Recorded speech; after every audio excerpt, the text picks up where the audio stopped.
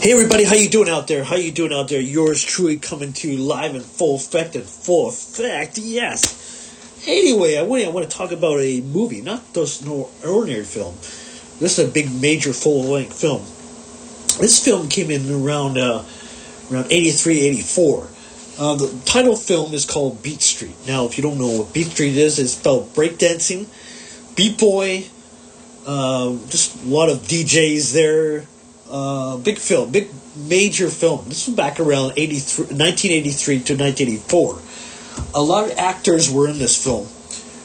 They gave it 6.5 out of 10, according to one of their pages. Rotten Tomatoes gave it 50% for the film.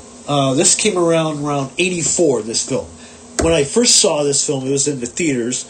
The posters.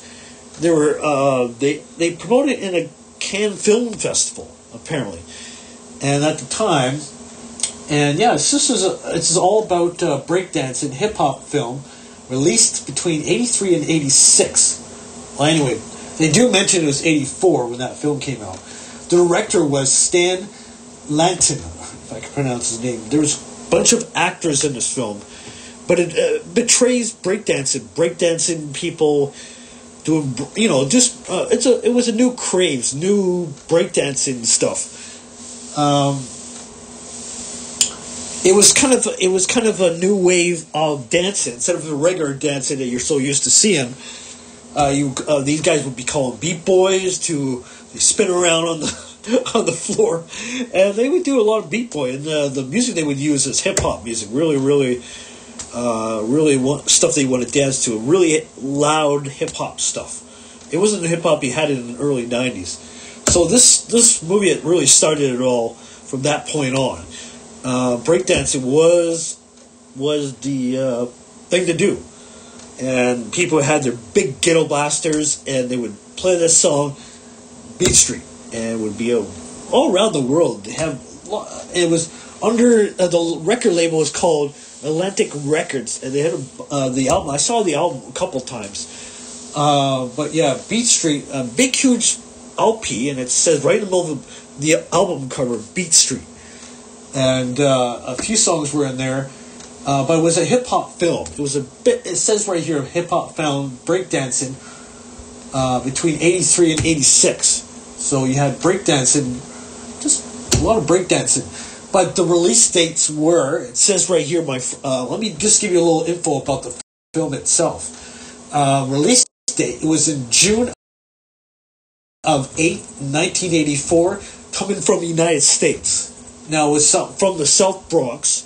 The film was, the pilot was coming from, the filming location was in South Bronx.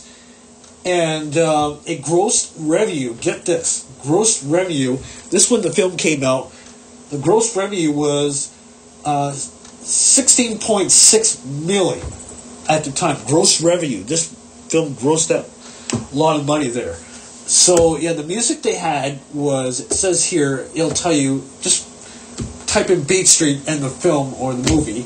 You get a bunch of you get all images, videos, maps, news. This was just the actual film, a 1984 film called Beat Street. Just the way it sounds. This is all about breakdancing to hip hop stars to everything. It's in the culture. They call it the culture. In those days, they would have graffiti going on. The New York City area would have graffiti going on.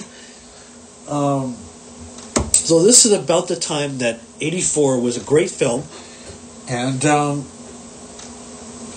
yeah, so 84, it was a great film. It grossed a lot of money. A lot of actors were still either around or passed away.